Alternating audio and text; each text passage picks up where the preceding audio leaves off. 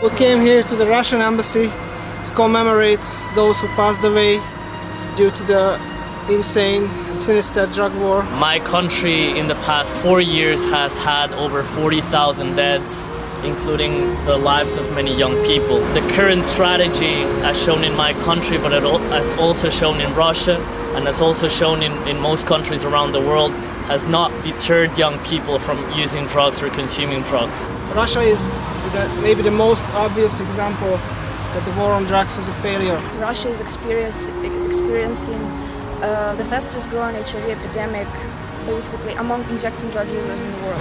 There are many people who are co-infected with TB and they don't get real effective treatment, neither for their drug addiction nor for TB or HIV. The Russians want to persuade the United Nations Security Council and NATO to pursue a failed policy of eradication in Afghanistan, which will further impoverish the lives of people who are also already suffering. The Russian government is doing this, I believe, in a way to divert attention away from their own problems and their own failed policies in Russia, where methadone is not allowed and needle exchanges are also prevented. I come from a country that still practices the death sentence for traffickers and drug users.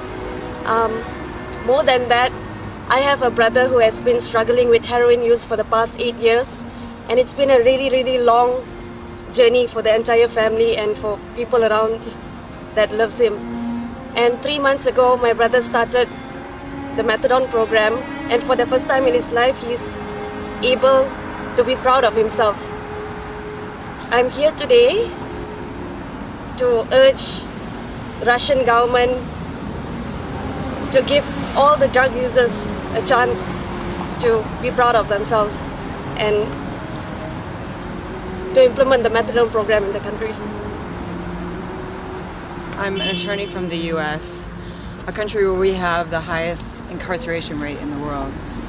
And I'm here today because I want to commemorate not just those that we've lost to death in the drug war, but those who we have lost, our brothers, sisters, mothers, fathers, and those who have lost friends to lives of incarceration in a country where our last 3 presidents have admitted to drug use, and where most of these people, or very many of these people, were members of a minority group. I come here with such sadness and with such rage, and that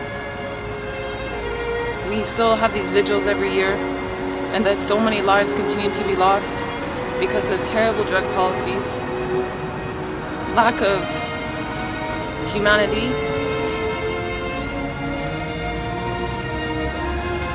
simple things like some of the signs, access to syringes, access to medicines, and it's heartbreaking. Let this demonstration, which is not the only one going on in the world, there are several cities also doing it, be a place for putting together the courage and the inspiration as to move ahead, and so that their lives have not ended in vain, but that we go on pushing not only the government of Russia, but also governments all around the world to change their strategies.